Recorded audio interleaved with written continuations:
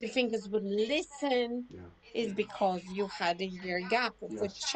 For a child, a 1 year of gap from the instrument, Yes. it's a very long period of time. It's not like Especially, between. especially as your Yeah, body is growing as well, and so the exactly. physicalities, even your hands will be a different size. Yes, So yes, this is why I think being regularly practicing as you're growing up, obviously in the right yeah, way, is really important. Any yeah, large gaps, then yes, it can all feel different. It can feel different if if you're already fully grown adult and don't play for a while. But yes, I think exactly. if you're growing as well, then Yes, it's an even yes, stranger coming back to it. yes. So So remarkable this recovery. journey, yes.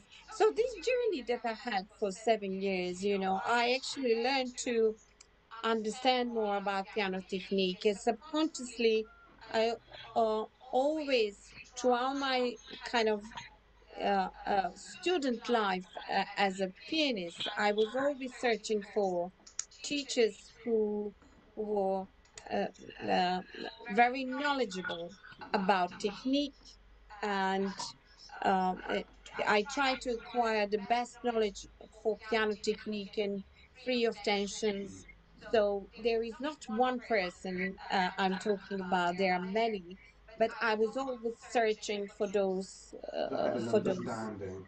yes, Yeah. teachers with this understanding and that knowledge, because not all the teachers, even the most famous one or famous pianists, even, you know, actually most famous pianists that I have met and had master classes with them and so on, they often don't know about this. No, Uh, no.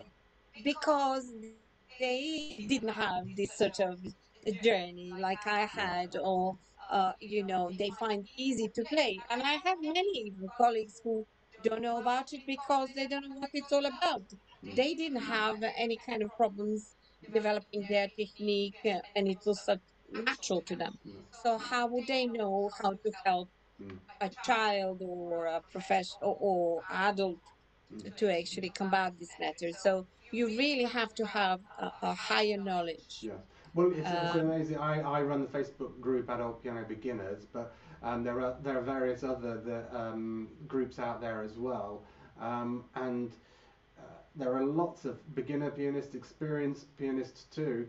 All many that say they've got pains in their arms, pains in their hands, tennis elbow, golfer's elbow, you yes, name it, they've got it. that's quite common. And it is quite Yes, common, and I don't think people realise how until you see in a group like this how many people are suffering, and you're not the only yeah, one.